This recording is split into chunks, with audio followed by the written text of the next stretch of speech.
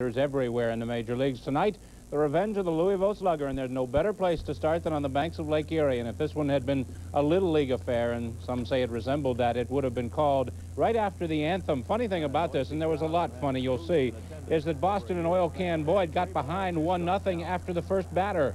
Tony Bernazard clubbed a solo shot, and the Indians were quickly up by 1. But the next time they were able to score, they were down by 20 and embarrassed badly. Red Sox made the sixth inning their record breaker. They sent 17 batters to the plate in that inning.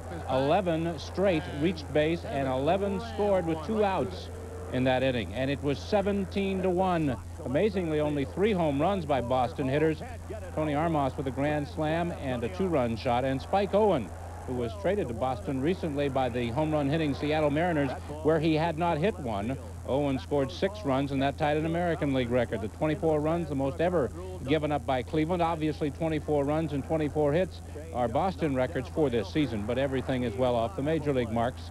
But try and tell that to the Cleveland fans and to the 5 Indians pitchers who tried in vain to get people out, as Boston was able to somehow everything fell. Look at this.